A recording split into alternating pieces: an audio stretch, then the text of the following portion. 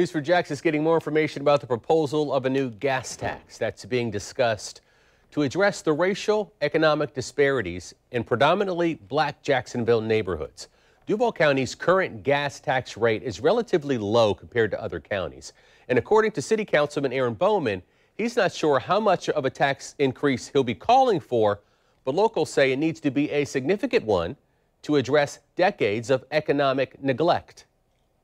They promised my mother and all the other people that live in this area many, many years ago that we would be getting sewage systems in this area. We interviewed Corrine McNair last year about one of Jacksonville's broken promises, the promise that her Northside community would be connected to basic city services. Instead, today, local families and businesses operate off septic tanks. She also wants to see blighted areas cleaned up.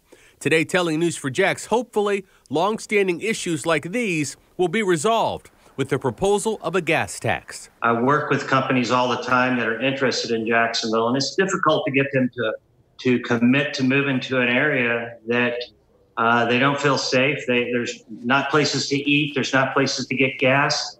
It's hard to get in and out. Councilman Aaron Bowman is proposing a gas tax increase to address the economic disparities. It's still unclear just how much of a tax increase he'll propose, but here's how Jacksonville compares to other counties.